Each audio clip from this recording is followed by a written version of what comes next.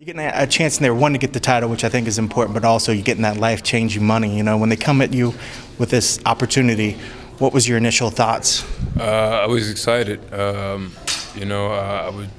really wanted to be a part of this tournament. There's some great fighters in this tournament, and I wanted to be a part of it. So it wasn't about the money. It wasn't about the belt. It was just about, being a part of something great. So I'm here. I'm going to compete. I'm going to do everything that I've said I'm come to do, and hopefully walk away with it all at the end. Is it hard to stay focused on what's immediately in front of you? I know a lot of guys are going to focus on the money, or they're going to think, if I can get 4 wins, I'm going to get that title, I'm going to get that thing. Is it tough to stay focused on what's just initially right in front of you? Not really. I haven't even thought about the money, the belt, nothing. It's always been who's ever in front of me. Being in this tournament was basically 4 free fights, you know what I mean, and keep racking them up. So that's all I ever cared about, and that's all I'm really thinking about.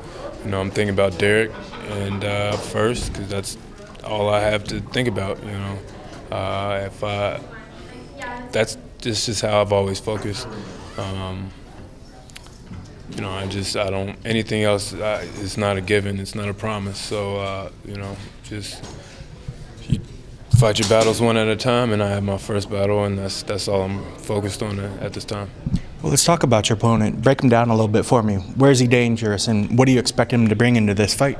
I expect him to do what he always does. He's come forward and tug his chin and swing hard. And I have been prepared and being coached very well to counter that. I'm gonna as well come forward and we're gonna fight fire with fire. And his style is a walk forward, swing hard, and that's going to be his downfall.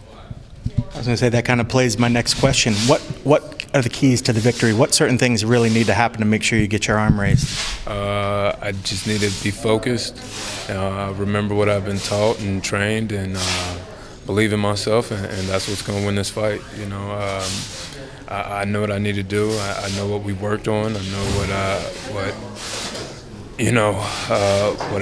what I'm capable of, and that's, like I said, what's going to help me win this fight.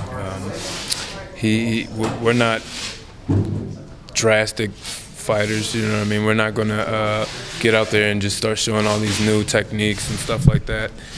We're 2 dogs that just like to bang, so that's just part of it. And I'm sure this fight has played out in your head multiple times, thinking about it. So when you think about Saturday night, how does the fight play out for you? Plays out with a victory.